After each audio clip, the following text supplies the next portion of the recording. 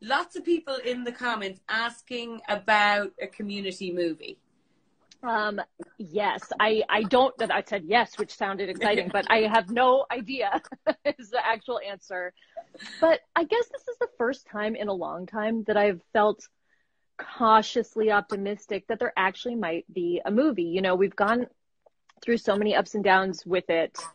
I mean, as a show, we went through so many ups and downs. And then I would say there was like a long lull where people kept asking about it. And I was like, I genuinely don't think it's going to happen. It feels like everyone's moved on and nobody's talking about it.